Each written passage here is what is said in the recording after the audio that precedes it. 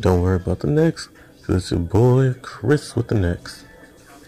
Okay, so it's Black History Month, and the topic that I want to get on today is the that YouTuber um James Charles, the one that's the cover boy for CoverGirl, saying that Africa has Ebola. Um, Now he's 17 years old and queer, um, and white.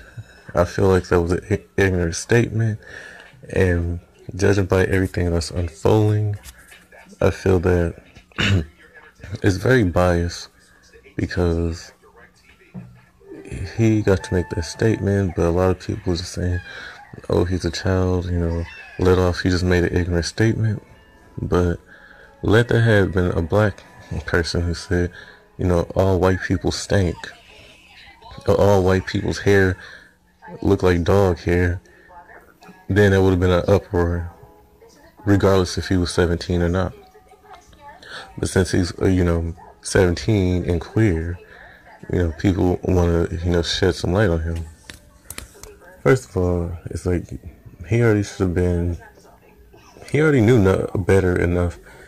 In this day and age, like you've seen, even if he's 17 years old, he should have known better than put his ignorant statement online. Because you've seen countless of times where famous people have lost their endorsements because they've said something, or because they've been caught doing drugs, or, like when Kate Moss got caught using cocaine. She lost all three of her big endorsements, and then she sobered up, and then she got them back. But, a lot of people have lost a lot of things because of saying stuff like that.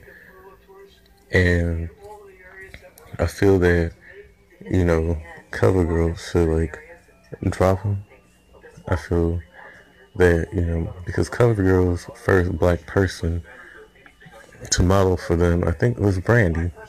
Remember the 90s? My girl Brandy Norwood. I wanna be down. And so, and I feel like they don't really stand for that. And then they had Rihanna. Yeah, they had Rihanna for like a hot minute, a good year or two. So these are some big names that's been there. I'm just naming off the black, excellence because it's Black History Month. But, they had two powerhouses, and, he should have known better than to put that online. He should have known better. And this is just, I guess white privilege. You just put ignorant statements out, and then people believe that. And Ebola, nobody has talked about Ebola for like a while. And I'm not going to go too deep into it, but I do feel like Ebola was just a man-made thing, just like, AIDS in Africa is always getting targeted. I don't know why. They just want to target black people like that. You go to Africa and you take the lions and elephants and put them over here in zoos, and you love the area. You have some white people calling themselves white Africans, but for some reason you just don't like black people. You like black features, but you don't like them black people. And I think that's I think it's real stupid, And I'm tired of people like really coming for Africa like that. Every time something bad or something big as disease, it always has to come from Africa. And we all know that Africa is a beautiful place, and it probably got tainted. But you know what, and you know who. So I just think that really just struck a chord with me. With people keep coming from Africa and keep saying stuff. You go over to our country, our continent rather. You get the diamonds over there. You get the lions. You get the cheetahs. You hunt for elephants, the ivory. All this beautiful stuff. Yet and still, people want to say ignorant things about it.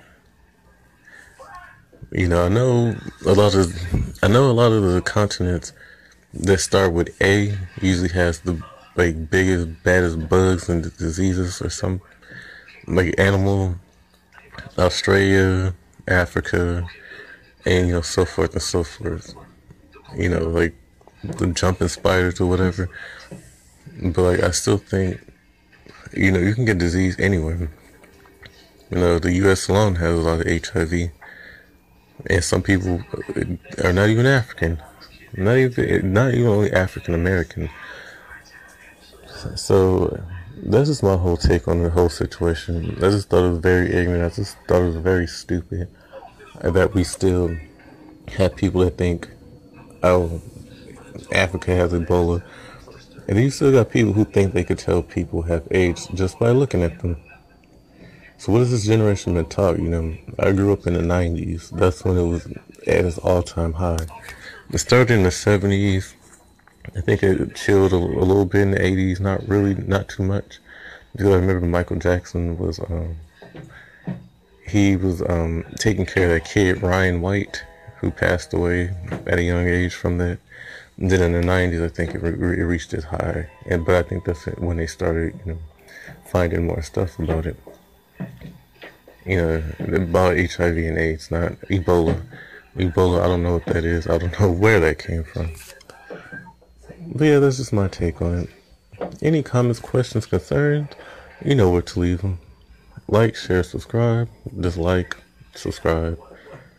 And till then, this has been your boy Chris with the next on some black ass talk. Peace.